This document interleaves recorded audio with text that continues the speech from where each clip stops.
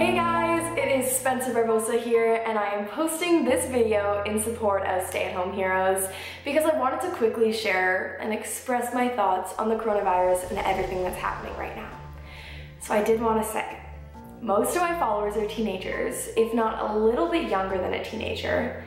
I'm a teenager and I'm going to speak for all of us. We think we're healthy, we think we're good, we're young, we're not going to get COVID-19. Guys, we're not invincible. We're not. We need to be staying at home, become a homebody. I know everyone's trying to hang out with their friends and go have fun, but just for a little bit, just stay at home. It's not the end of the world if you don't get to see your friends every single day.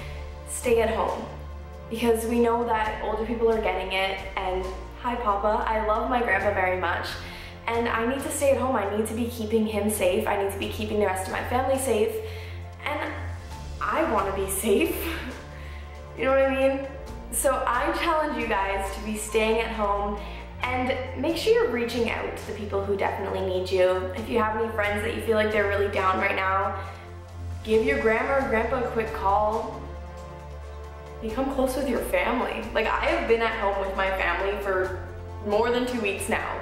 Since the beginning of the March break started, I have not left my house. I have been at home.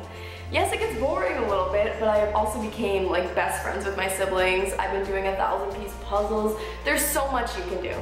Just become a homebody, stay at home, because we need to plank this curve, but we need to stop this. We need to be staying at home. This is an actual serious matter. This isn't a joke. I know there's a bunch of memes about this, but it's not a joke. We need to be staying at home.